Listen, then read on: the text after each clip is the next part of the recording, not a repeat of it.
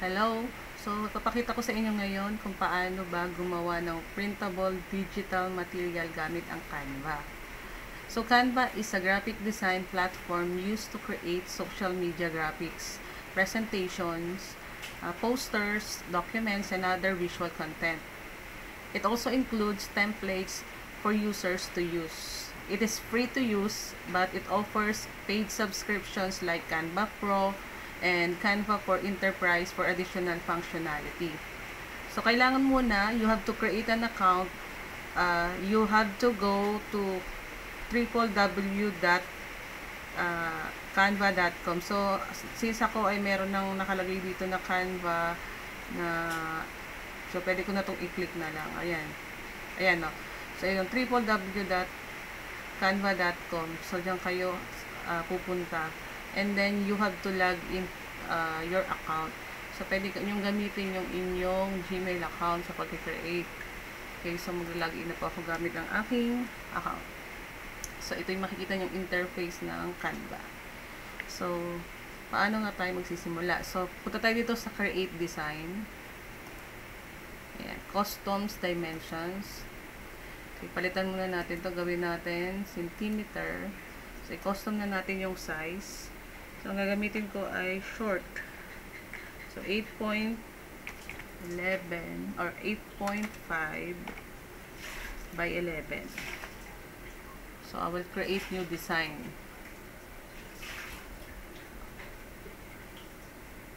Okay, so makikita nyo na po ito. Okay, so, for example, gagawa ako ng activity sheets para sa bata. So, makikita nyo sa left side, yung mga pwede natin gamitin na icon or pwede natin gamitin para mag-design ng poster, ng templates, documents, presentations, media graphics gamit ang Canva. So, yung template, pag pinindot po natin ito, i-click natin to, merong mga suggested template dito ang Canva sa mga gusto mong gawin. Okay, so, editable po siya. And then, upload kapag gusto mong gamit ang device mo, limba meron ka ng mga photos or images na galing sa device mo, i-upload mo yan sa upload media, tapos pupunta ka sa device mo. Pwede din naman sa mga sa Facebook at iba pa.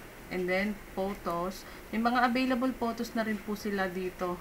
So, magse-search lang kayo dito kung anong gusto nyong photos. For example, gusto nyo is about animals. Yan. Lalabas na po lahat ng animals dyan. To be more specific, halimbawa, gusto mo dog. Ayan. Ayan, lalabas yung mga dog. Okay, and then, elements. Ayan, dito makikita yung ba't ibang uri ng icons na pwede nating magamit. So, meron din ditong lines, mga shapes, frames, stickers, charts, grids, gradients, at marami pa pong iba.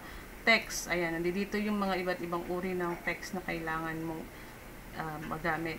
Music, okay, meron na po sila dito mga available music na pwede ninyong magamit kung ang gagawin mo ay video. So, since hindi naman video gagawin natin, hindi na natin gagamitin yan.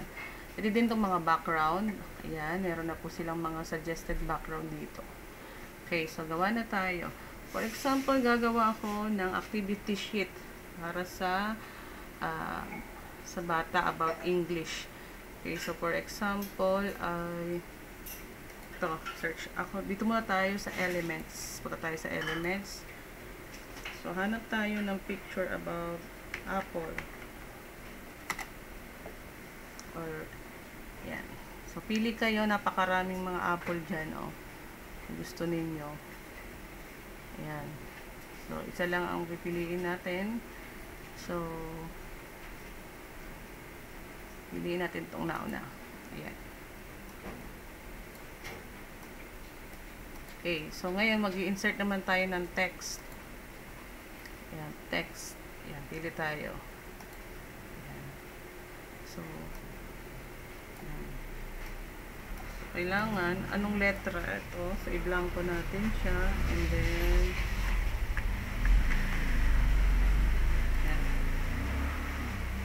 so, sasagutan ng bata yan kung anong letter yung niya. Then, ilagay natin yung name. So, kailangan may name sa taas. Pwede nyo pong baguhin yung font style nito. So, i-highlight nyo lang yan. Tapos, makikita nyo dito.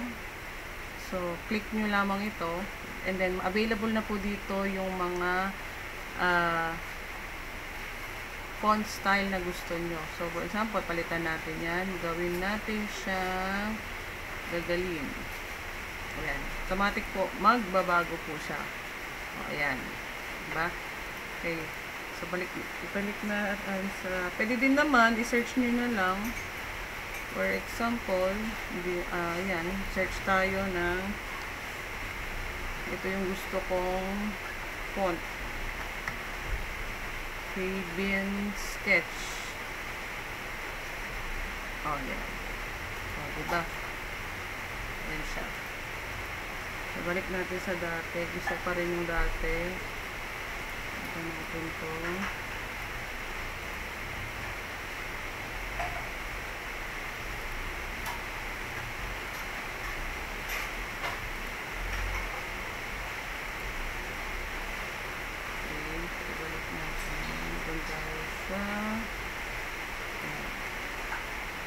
Yan, kung gusto niyo naman baguhin yung font nito, pwede namang i-drag nyo na, i-ganyan nyo na lang, or pwede din naman pinakamadali ng paraan yun. Ano? Okay? And then, lagyan natin ng pangalan. Pangalan ng estudyante. So, dito sa taas. Kita natin. Name.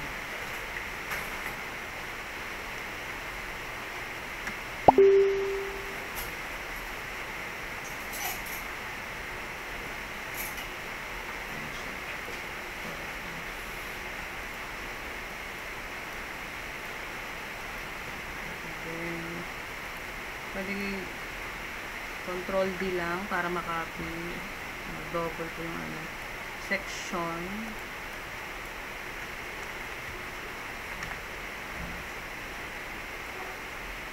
Ayan. Ano.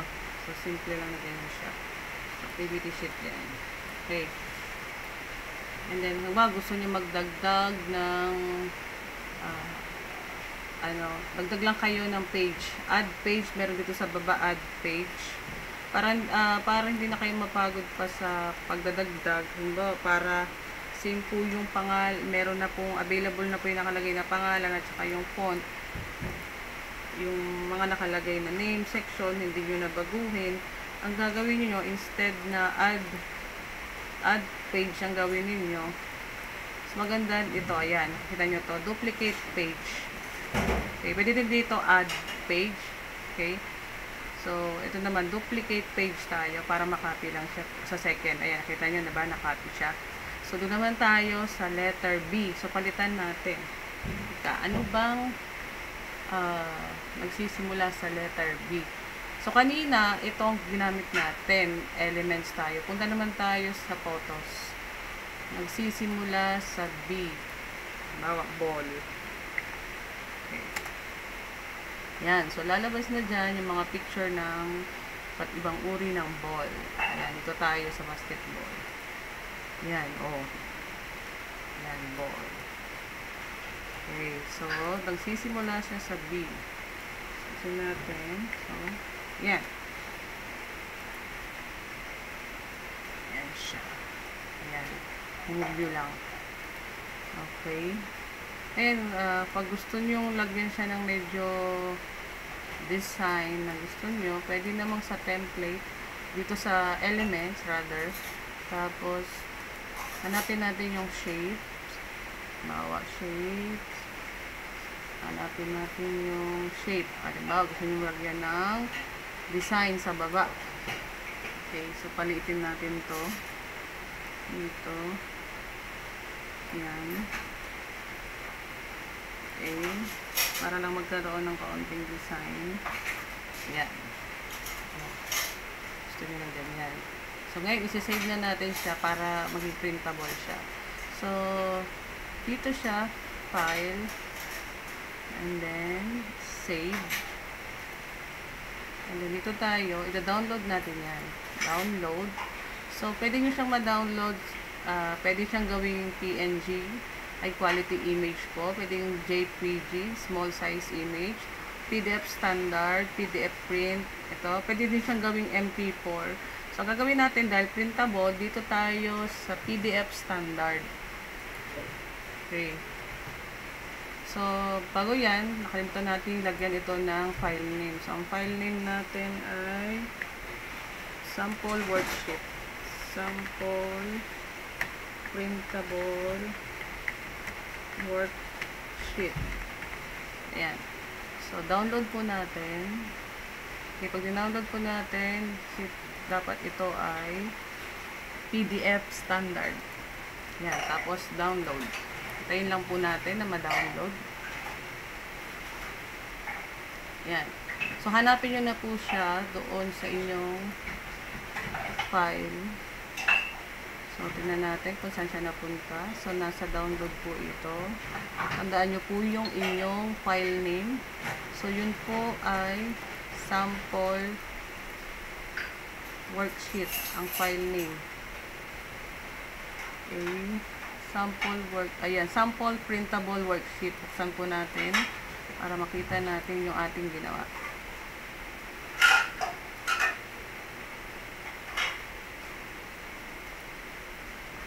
Okay. Yan na po siya. Kikita niyo na po yan. So, ayan. Oh, pwede na nyo po yung i-print para pasagutan sa inyong mga estudyante. Yun lamang po. Maraming salamat.